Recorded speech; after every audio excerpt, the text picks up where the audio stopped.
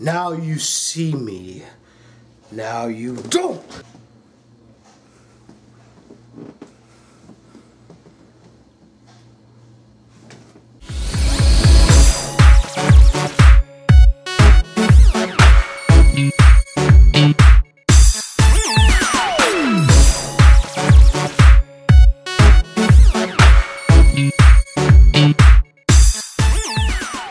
Hey guys, it's the Black Critic guy. Sorry if my voice sounds a bit off. I'm kind of sick at the moment. And sorry I've been kind of MIA for the last week.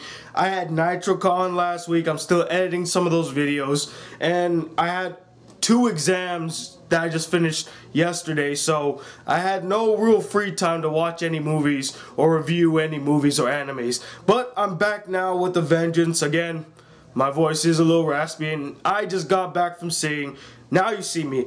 Merely for the fact that The Purge got sold out, so that review will come probably tomorrow. But here's Now You See Me. So the basic premise of Now You See Me follows these 4 magicians known as the 4 Horsemen who perform these elaborate tricks in which they steal money from a bank or a certain person, and the FBI are trying to figure out how they pulling this off. But the thing is, as they try to look closely into how they do it, the less they actually see. Now actually I was very excited to see this movie. 1, it deals with magic. I love magic. 2, it's kind of like this crime thriller, which I always love to see how a story unfolds. And 3, the actors in this movie are just some of the top-notch actors you could put in a movie. You got Morgan Freeman, Michael Caine, Jesse Eisenberg, Mark Ruffalo, Isla Fisher, Dave Franco, who actually kicks a lot of ass. I would love to see him as an action star. And finally, Woody Harrelson. That's an all-star cast if ever there was one. And it has this whole mystique to it that keeps you engaged to figure out what is going on and how the story is going to unfold. And I gotta say, guys, I really enjoyed this movie. It might not have been the best movie I've seen this year,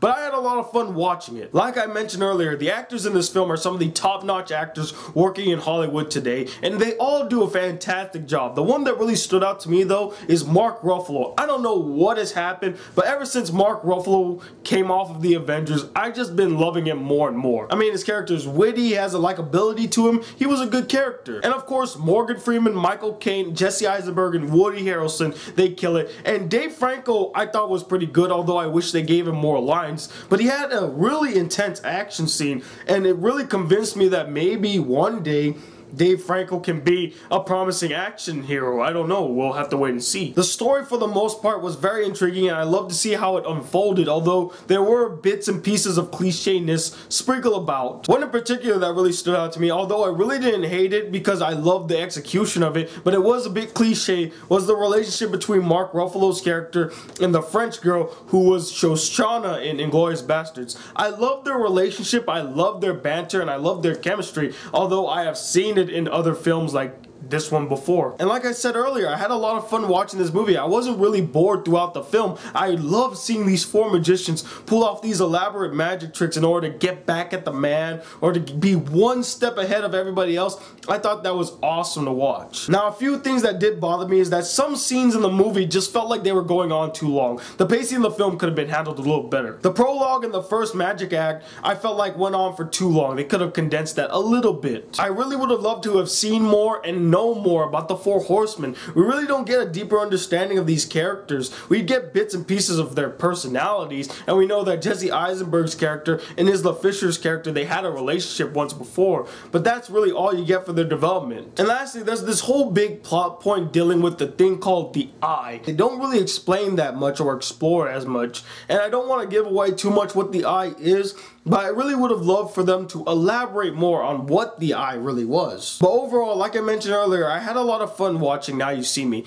It's a fun summer movie, and that's all I really wanted it to be. The acting was solid, the writing, the story was very intriguing, and I'm going to give the film a 3.5 out of 5 stars. It's not great, but it's a rather enjoyable film. But anyway, what did you guys think of this film? Did you like it a lot? Did you find it boring and you saw the twist coming? And let me know, what is the best twist you've ever seen in a movie? Comment below. Let me know. And since I've been MIA for almost a week now, there are a bunch of things I need to catch you guys up on. First off, I will be doing a bunch of reviews coming out. The first one I'm trying to do is the Purge review. I actually went to go see the Purge tonight, and it got sold out, so I couldn't go see it. So I had to wait till tomorrow to go see it. So I'll probably see it tomorrow, and the review will be up maybe Saturday. We'll have to wait and see. I also plan to review Clone High. I just finished watching it again, so that review will be coming soon. And I did watch an anime last week. I was going to review, but I got caught up with Nitrocon stuff. And speaking of Nitrocon stuff, I'm gonna have a bunch of videos coming out on my other channel, Knightcast Studios. It's kind of like my baby project, on a bunch of things that I saw in Nitrocon. So be sure to check that out, including an exclusive interview with the Crispin Freeman. I'll probably put links below once they're up and ready out. Go check out Knightcast Studios, subscribe to it, make sure you come and support us. But until then, guys, hit that subscribe button. If you're new to my channel, welcome to the Black Critic Guy. Like this video if you really enjoyed it. And I'm Tony Watt II, sounding sick as hell from the Black Critic Guy. Till then, peace, YouTube.